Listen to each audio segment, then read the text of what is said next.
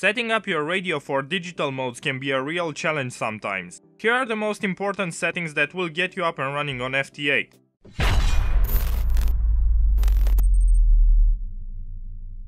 Keep in mind the settings I'm changing here will apply to any radio, but you can also do a quick search online for your radio model. To start, you will need to disable your preamp, noise blanker and any form of noise reduction.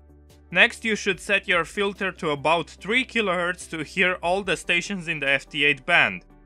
Then set the power at 100%. You will change it later from the audio level in WSJT-X. Also, it's important to set your AGC to slow and use USB as the mode. These are the basic settings you will need to change for FT8. Now let's take a look at WSJT-X and the options it has. First, you need to set your call sign and your grid locator. Here are some other things that I like to enable.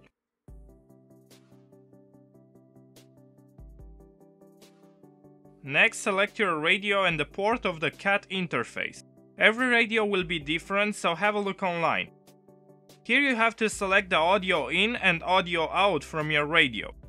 WSJT-X also has a built-in log that you can enable from here. Also, you can enable PSK reporter, which we will try in another video. Colors are a very useful setting and will help you when hunting for DXCCs, grids or different zones. Audio levels are very important. Your RX level should be anywhere from 50 to 70 dB. For the TX level, you have to watch your ALC meter to make sure you don't overdrive your radio. If your ALC is high, you risk damaging your radio and your signal will be distorted and full of harmonics. Here I start with the power slider at the lowest level and slowly go up until the ALC meter starts to rise. At this point, just back down until your ALC meter returns to 0. Also from here you can adjust your output power by varying the slider.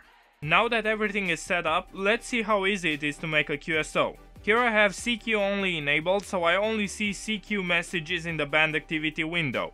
Next we have the RX window where we can see the activity on our RX frequency.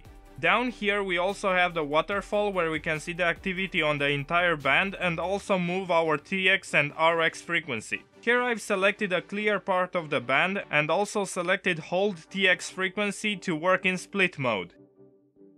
Making a QSO is super easy. Just double click on a call sign and WSJT-X will automatically start to call that station.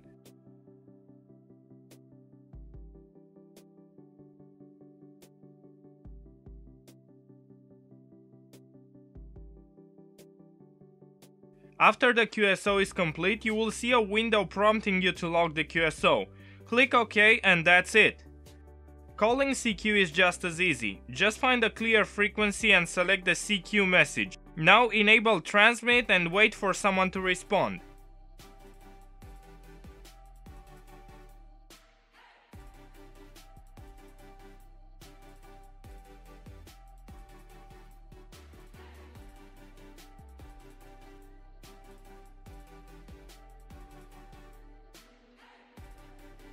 After the QSO is complete, it will prompt you again to log that contact. Here's a bonus tip for all of you dark mode lovers out there. Just add this to the WSJT-X shortcut on your desktop. You will find it as always in the description.